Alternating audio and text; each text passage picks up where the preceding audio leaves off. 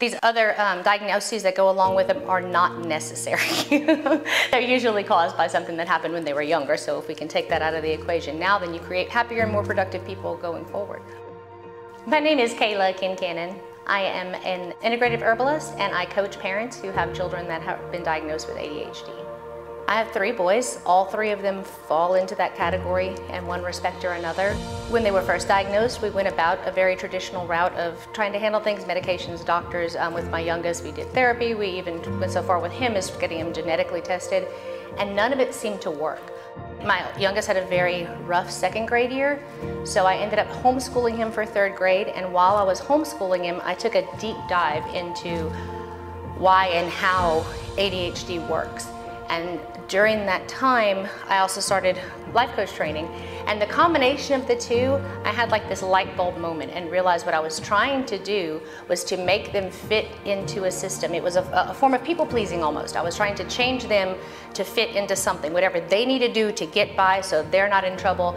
It was all about fixing and changing them to fit into a system that just didn't accommodate them very well. And so that's when I started experimenting at home, playing with different things, using my life coaching tools as well as the research I had done to come up with a way of, well, first and foremost, I had to accept the fact that they're not broken. There's nothing wrong with them. They don't need to be changed. They don't need to be fixed.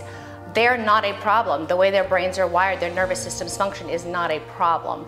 And once I got there, then I had the freedom to experiment different tools and different methods and techniques to make it to where almost like life accommodated them as opposed to the other way around, trying to shove them into a corner or put them into a closet or put them into a category that wasn't useful for them. But when I dropped the judgment and I started accepting and actually working with them rather than change them, their behavior naturally changed on their own because they had a safe place of love and acceptance at home where we could talk about things and we could try together and get their input and their opinions on what we should and shouldn't do and how we work. And so when he felt safe at home and they felt comfortable enough to talk to me, their behaviors naturally changed outside of the home too, because they weren't constantly feeling like there was something wrong with them, that self-judgment, I'm broken, I need to be, I'm not good enough. That kind of went away, and realizing, okay, I don't have to be angry, tense, and anxious all the time.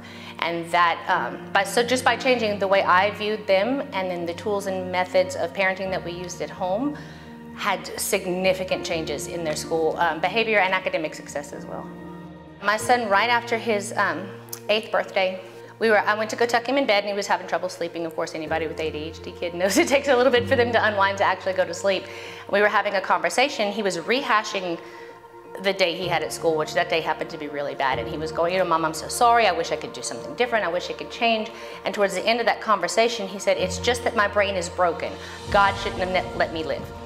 And I was like, what? And he's like, well, when we have pets or animals and things, I said, when the cow lost her baby before it was born, Dad told me it's because there was something wrong with the cow that it shouldn't, that it couldn't live outside of its mom, so therefore it was born early and passed away. He said, God shouldn't have let me live because my brain is broken, there's something wrong with me. And it utterly floored me. And so we were talking, I was trying to respond, and it makes me want to cry thinking about it. And he did, he sincerely and truly felt like he shouldn't be alive, that there was something so broken with him that he didn't even deserve to be alive anymore. And that's when I had enough. I bawled my eyes out, held him while he cried, cried most of the rest of the night. And that's when I made the decision that I wasn't gonna do this anymore because there was nothing wrong with him.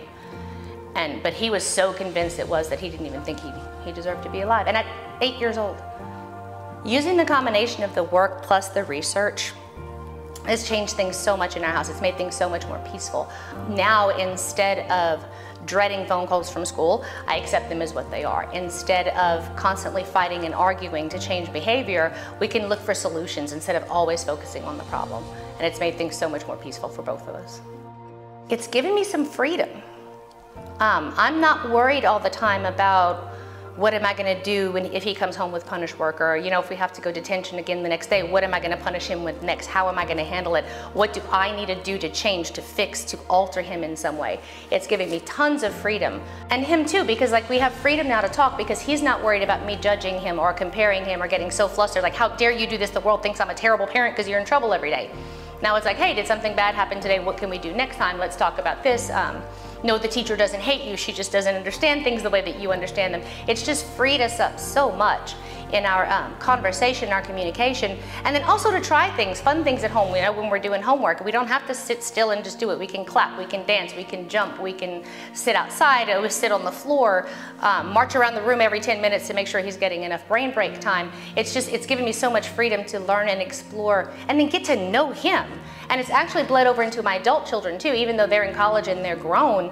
It's changed our relationship too, because I've dropped the judgment of them as well.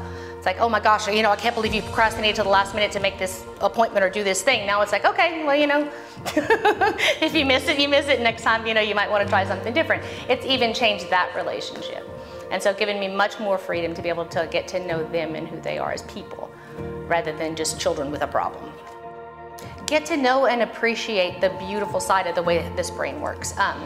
The details that they notice. They're actually people with this type of nervous system are also very calm in crises because they have 27 things going on in their head all at one time. So when you're put in a chaotic situation, it's easy for them to start being able to react in a calm way because they live in chaos all the time in their brains.